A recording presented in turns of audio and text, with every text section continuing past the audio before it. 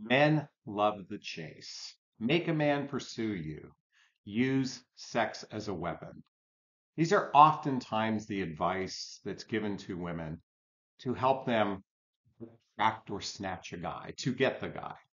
But I'm here to say, does playing games, does playing hard to get, playing using the book The Rules actually make a man respect you? I'm here to say that it might temporarily make a guy want to be attracted to you when there's game playing going on. The problem with game playing advice, manipulative advice, controlling advice, it's not genuine, it's not sincere, it's from the heart. And sadly, though, when advice like that is used, it will attract more of the emotionally unhealthy men, those men who are struggling on the inside. Maybe it activates a childhood wound and trauma where he might temporarily approach you. Does that really work for the long term? Well, I'm here to say that playing games, that kind of advice, will not make a man respect you. And more importantly, the real challenge with respect is that oftentimes men don't necessarily respect themselves, especially men that are going through some sort of emotional trauma in their life, or worse, they have emotional trauma from their childhood that causes them to have somewhat of a dysfunctional life. So I want to lean into this conversation today about respect and differentiating between the short-term uses of advice versus the more comprehensive way of looking at it from a personal development perspective. And I said a moment ago, I talked about those emotionally unhealthy men. And I can speak from personal experience. I can tell you that um, from right about the time I had my divorce, which was, oh my God, early 40s, which was almost a decade and a half ago. Um, I was a mess. I was a train wreck. And given that and by the way, given that the demographic that I speak to is the midlife demographic, and I was just entering midlife at the time, and I say midlife is after baby making years and before retirement. The challenge with a lot of people that are going through divorce, which probably represents about 75% of those singles actively dating over 45 years old, is that there might be some emotional trauma they carried from their divorce that makes them less likely to be able to lean into a healthy, happy relationship, or more importantly, be able to respect themselves. As I shared a moment ago, I was a train wreck after my divorce. I'd lost my $250,000 a year job. I literally had to move in with my mom and dad after living in by the way, that's where I used to live, right up over there in a multi-million-dollar home in my late 30s, early 40s. Had to move in with my mom and dad. I was a mess. I didn't respect myself. Now, that could be an extreme example, but many people have gone through some sort of emotional trauma at midlife.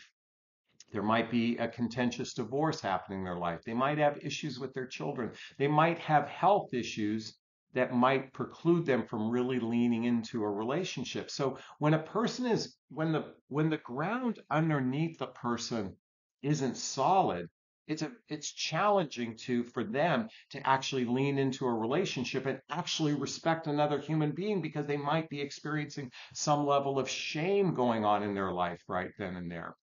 So again, all this game playing type of techniques really only will temporarily, as I said earlier, trigger someone to lean in. Now, I mentioned to you I was a mess.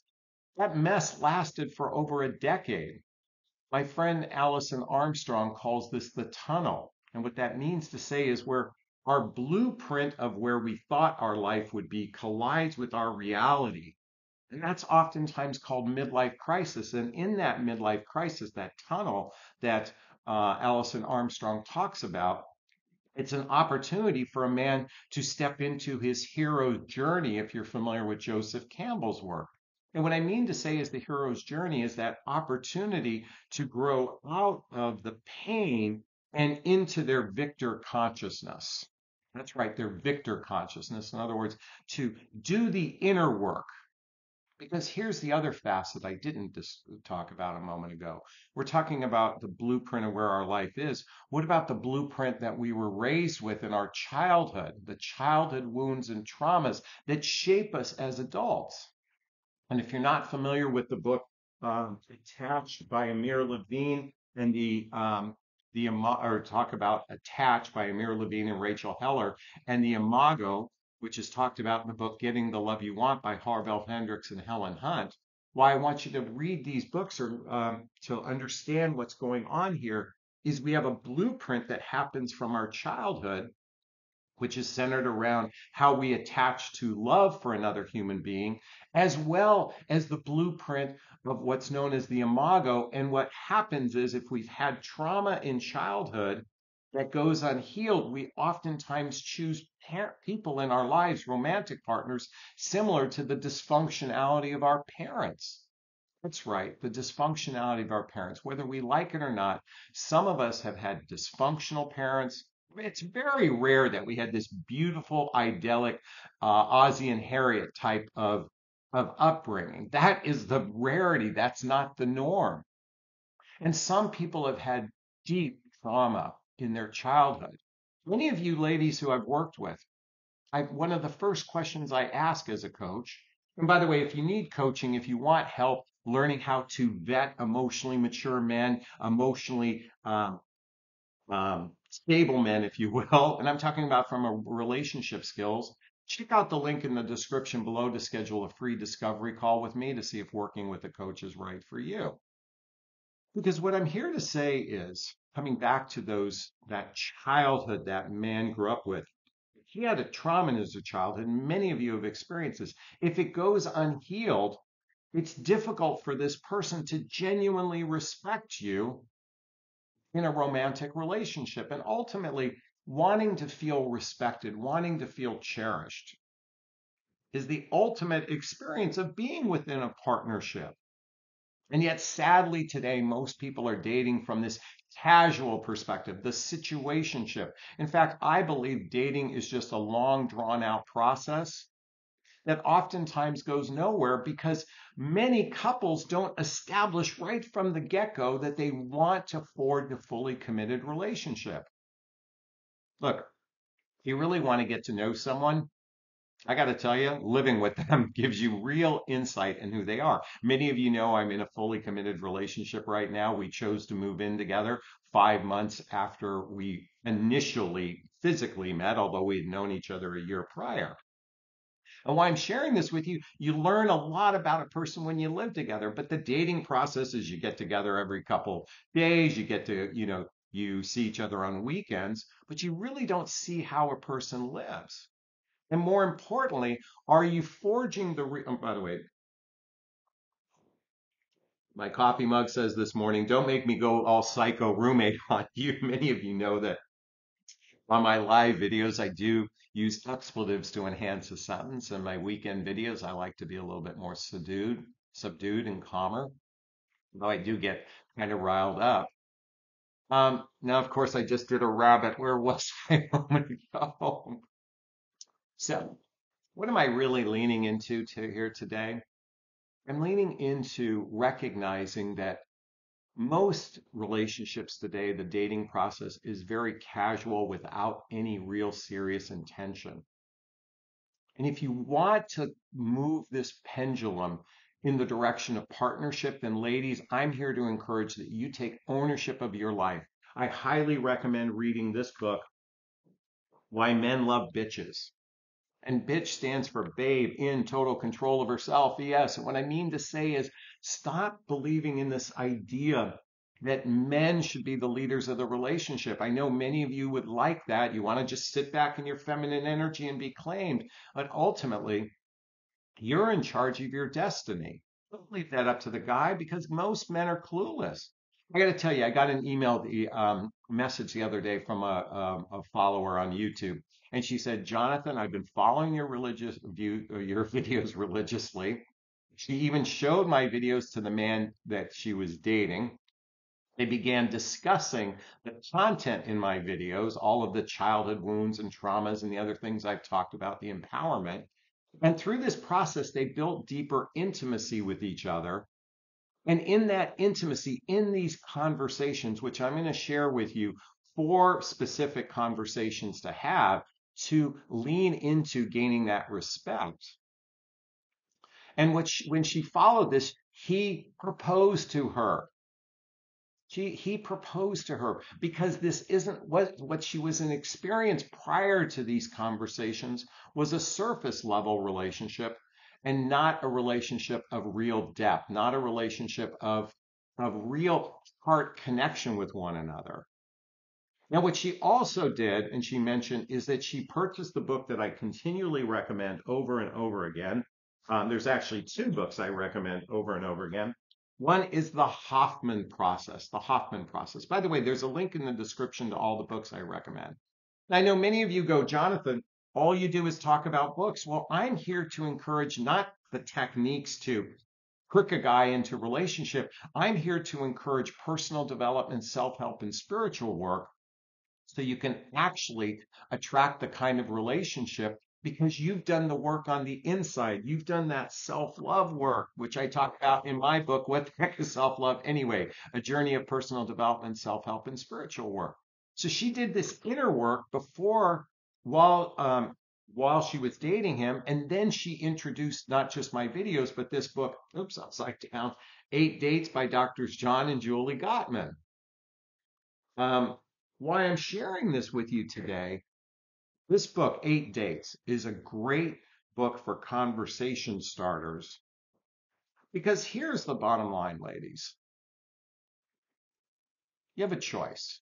You can be passive in the dating process, or you can be an active participant. And I'm here to say one of the fundamental principles in choosing a partner is choosing someone very quickly, determining who is really compatible with you in a relationship and who's truly capable of leaning into the deeper conversations like this man was able to do. So I mentioned earlier the men who are wounded, the men who've gone through trauma. Those men are oftentimes dysfunctional. If you really want a man to respect you, then it's going to require leaning into a different conversation. First off, one of the things to do is to choose emotionally healthy men. Again, I can help you with that. Check out the link below. In addition, by the way, I realize I'm very dark here, so hold on a second. Oh, everybody, hold on a second. Hopefully that helps. The lighting helps. Yeah, I think that's a little bit better. Um, this is just a new format I'm trying today. Choosing emotionally healthy men, because emotionally healthy men view respect in a woman a different way. So I'm going to invite 4 conversations. I'm going to share with you 4 conversations you can have with a guy that will actually help you lean into deeper respect with a guy. So bear with me one second. And again, I'm sorry I'm a little washed out here. Not washed out, but not quite very bright. Okay. So these 4 conversations, here's what men respect. Instead of trying to love us, seek to understand us. Seek to understand how we tick. Be curious about who we are as a person. Go deeper with intimacy because this builds a deeper bond in the long run. So I want to share with you 4 conversations you can have with the guy. And I'll repeat it, okay, to make it simple. Number 1, in what way can I improve as a partner?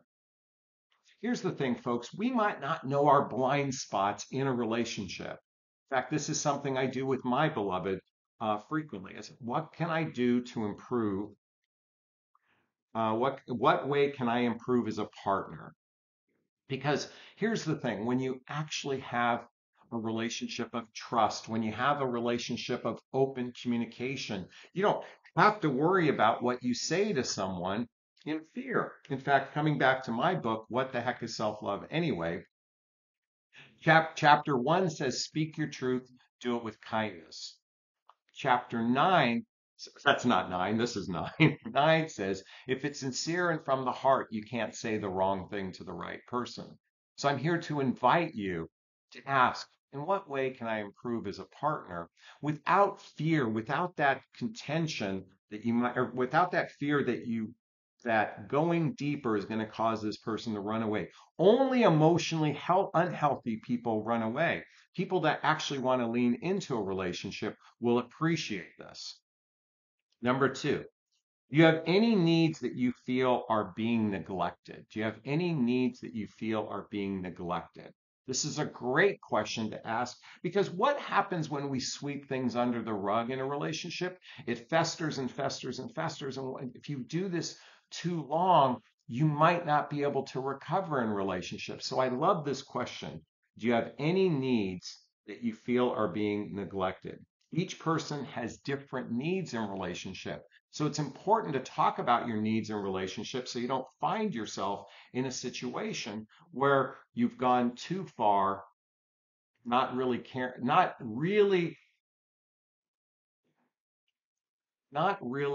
what's the word I'm looking for? Understanding your partner because many of you are operating from fear or the surface level of relationship. Number three, if I've done something that you're still hurt over, what do I need? What do you need from me to help you heal? This is a withhold. These are our minor grievances. Sometimes it could be simple as I forgot to put the toilet seat down, but sometimes it goes deeper than that. It might be something that happened. And by sharing your minor grievances with one another from a healthy, loving place, from that place of love and kindness and compassion, I was talking to a couple the other day. They had a little minor grievances and they sat down and shared it with each other and they were able to check the boxes before these grievances got too deep. And what I mean by too deep is the cut is so deep you can't heal it or stitch it back together. If I've done something that you're still hurt over, what do you need from me to help you heal? And lastly, what can I do to help you feel more loved? This opens up deeper intimacy in a relationship. What can I do to help you feel more loved? Folks, you might be thinking to yourself, what does this deal with respect? Here's the thing. We genuinely respect those that we feel a deep heart connection with them. In these questions, I'm inviting you to go deeper than the surface in many relationships and to continually work on building your relationship day in, day out, day in, day out. My sweetheart and I are doing a couples retreat this weekend. This is something I hope to do once a month, once every 2 months in our relationship. Why am I sharing this with you? In these couples retreats, it's an opportunity to build deeper intimacy with one another, and more importantly, to build the deep roots of trust. Because beyond respect, trust is the most important thing in a relationship. And trust isn't just about trusting that they'll leave you to go somewhere else. Trust is really, does this person have my best interest at hand? That's, I think, the deepest form of respect when you're with someone who says, because this is really the point of all of this. Why do we want to be in a relationship with someone who doesn't care about our needs?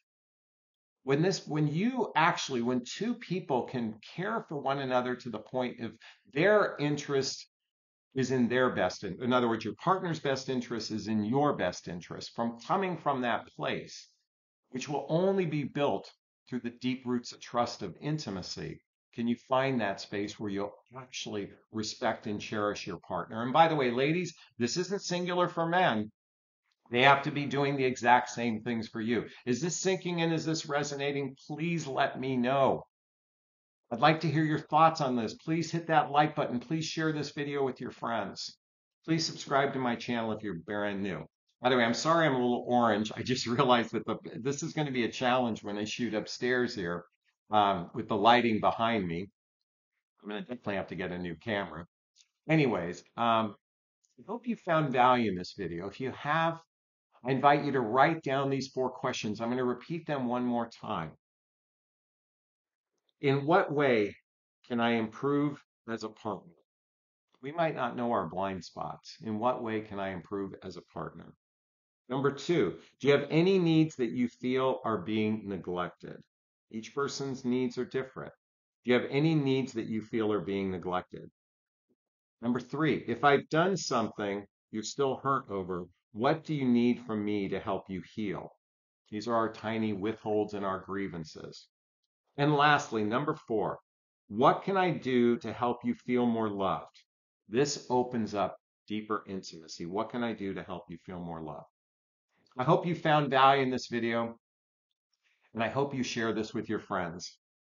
And I'm going to wrap up this video as I always do. First off, giving myself a big, gigantic Jonathon bear hug of self-love. I'm going to reach into the camera and give you a hug of love if that's okay. I'm going to ask you to turn to someone, a pet, a teddy bear, a pillow. Here's a teddy bear.